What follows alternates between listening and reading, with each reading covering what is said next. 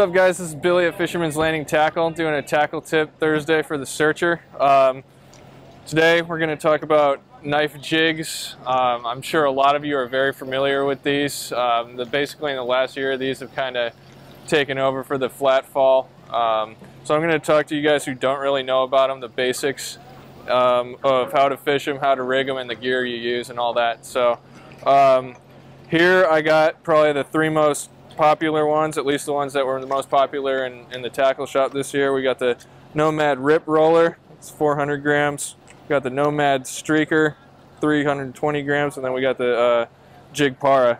Those go up to, I think, 350 or 400 as well. Big thing with rigging them is you want to put some heavy duty hooks on them. Change out the ones that are on them. These are the Mustad assist hooks that we use. That's a 6.0. That's kind of a good universal size. And putting them on is, everyone does it different. You want to use a heavy duty split ring, and you can go, one on top, one on the bottom. You can go two on each. It's up to you, but as long as, I think it's kind of important to have at least one on each end, just because the jigs are so long. Just going to ensure a better hookup ratio. Another important thing is to use a heavy leader. That's 200-pound fluorocarbon.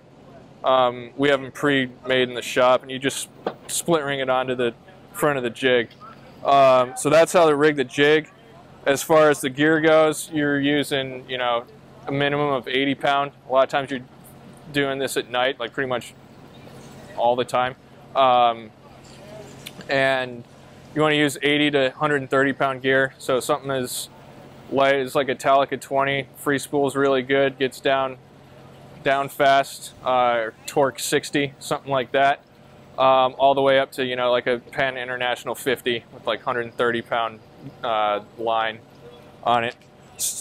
Using like a 1 or 2, even 3X rail rod. It's going to be it's going to help you out a lot. So that's kind of gear you want to use. And then as far as fishing the jig goes, it's really easy. You just drop it down, and you're getting bit on the sink most of the time. Important to not completely let your thumb off the spool, so when you get bit, it just stops and you'll backlash. But you just let it down fast.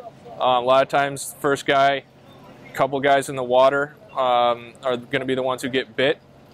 And when it stops going out, put the reel in gear and wind.